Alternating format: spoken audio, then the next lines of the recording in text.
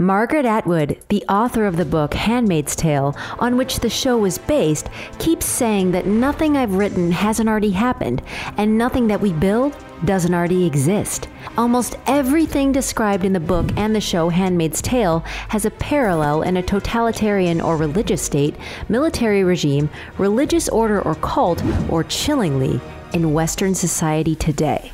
Hi, I'm Molly, and today I'm going to be figuring out which historical events inspired the author and the show's screenwriters, and why The Handmaid's Tale can serve as a warning to the whole world. Forced pregnancy.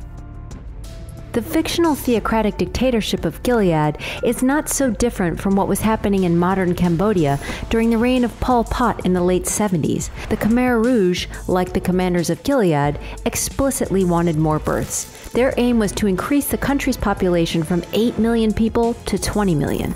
In order to reach their goal, the government carried out a largely hidden campaign of mass forced marriages and forced pregnancies. Mass weddings occurred, during which hundreds of random men and women were split into couples and announced husbands and wives. If anyone refused, they were threatened with an execution. The main responsibility of such a family was to reproduce and have as many children as they could. They were told to produce a child for Angkar, the Khmer Rouge's all-seeing organization. Khmer Rouge cadres stood outside huts at night, listening to make sure the newly minted couples had intimate relationships. The world only discovered this ugly truth a few years ago when the victims of this immoral campaign found the strength to tell the facts at an international tribunal. Children's kidnapping. In the show, the child of the main character, June, is taken away from her and given to the commander for adoption. It sounds insane now, but history knows plenty of cases when the government deliberately took children away from their parents. For instance, during World War II, the Nazi regime kidnapped thousands of children regarded as Aryan-looking to raise them as children of the Third Reich. All the blonde-haired and blue-eyed children were moved from the territory of the conquered countries to Germany to be Germanized. An estimated 400,000 children were abducted throughout Europe. The country that suffered most was Poland. About 200,000 children were forced to separate from their families. The Nazi propagated the idea that these children were actually descendant of German blood. Thus, the Nazis convinced themselves they were not actually stealing kids, but were mostly reclaiming lost blood that belonged to the fatherland. Similar actions took place around the same time in Spain, where the dictatorship of Francisco Franco took children from the supporters of the Spanish Republic. They were passed to state orphanages, monastery shelters, or trustworthy families faithful to the dictatorship. If you think that such atrocities make sense due to the military regimes of the time, then here's some more modern data. In 1958, the Child Welfare League of America began what they called the Indian Adoption Project. They believed that children living in First Nation reservations were not living up to American standards, so children were very literally kidnapped from their homes, even if there was no evidence of parental mistreat. None of them were ever documented in order to keep records of their birth parents, and they were given to white families for adoption. Death penalty. For centuries, people in different countries would gather at central squares of their cities to have what little fun they could out of the death penalty. With such a harsh punishment, the governments tried to scare people out of committing the same actions in the future. That's why the bodies of the convicts were left hanging there for a few weeks for everyone to see. The residents of Gilead also got used to the wall, where people are hung in a very public place. Now, while the death penalty is banned in 106 countries in the world, such shots seem wild and made up by the screenwriters. But it is still a reality for the residents of some countries. Punishments like being hung or stoned to death are still used in such countries as North Korea, Iran, Saudi Arabia, Somalia, and other states. It evoked an emotional outcry from the world when back in 2008, in an area of Somalia controlled by fundamentalist al-Shabaab militants, a 13-year-old girl was accused of adultery and stoned to death by 50 adult men as the crowd watched. According to a survey conducted in 2004, 2/3 of Americans were in favor of televising executions. Now, how far have we really come since the Middle Ages? Clothes as a way of humiliation. Much like in The Handmaid's Tale, state intervention in the way women dress also indicated a wider pattern of oppression. The servants wear bright red modest clothes and cover their heads with the white wing that definitely limits their vision. The wives have more exquisite clothing items of different shades of blue, and the darker the shade, the higher the position her husband has. The aunts wear brown clothes that resemble Nazi uniforms. Despite the fact that such color-based segregation was a figment of the author's imagination, there are many examples of clothing being used to show a woman where she belongs. One bright example is the consequences of the Islamic Revolution that took place in Iran about 40 years ago, when Islamic fundamentalists replaced the pro-European monarchy. Back in the beginning of the 70s, women in Iran were wearing heels and short skirts, worked just like men did, and in no way differed from women in Europe or in the US. But with the establishment of the Islamic Republic back in 1979, their lives changed completely. In particular, the law about the protection of the family that protected women from their husbands' mistreatment and authority was canceled, as it was declared contradictory to Islamic values. Farah Kru Parsa, the first female minister of Iran, was executed during the revolution. The new law also obliged women to cover their bodies and heads according to Islamic tradition. According to the law, a girl should stay covered after she turns 9, but in fact, that's demanded from 6-year-old students in the first grade, given that they have separate education from boys. The clothes should be dark, ideally black. Fair or bright colors were considered depraved for women. The new government also passed laws that allowed polygamy for men and stoning women to death for breaking the order and cheating on their husbands. As we see, events in which a democratic country becomes a closed totalitarian state over a very short period of time aren't simply made up by some writers. They're a historical reality. Homosexuality is illegal.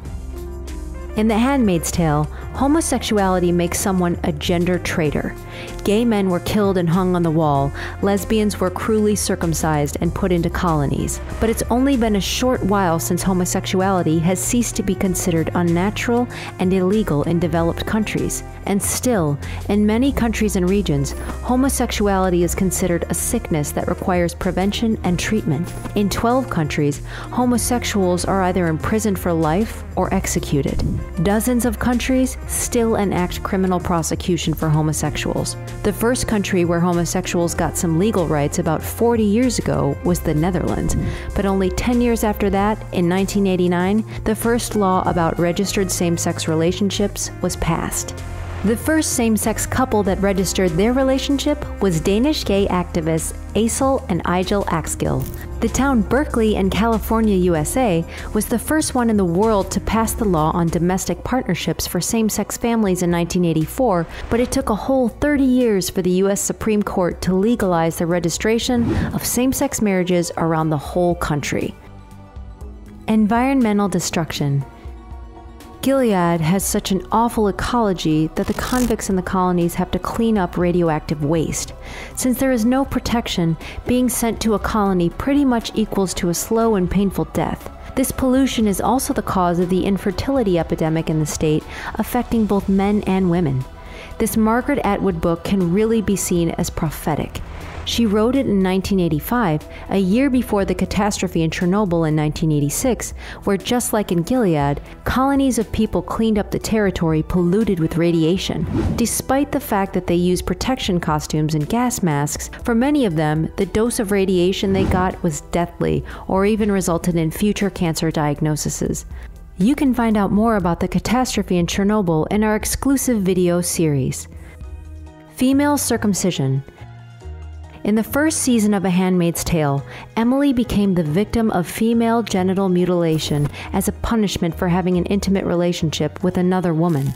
Unfortunately, this cruel and unjustified procedure is still carried out in 30 countries, mainly in Africa and in the Middle East. In some countries, it is a ritual act done to oppress women in every generation.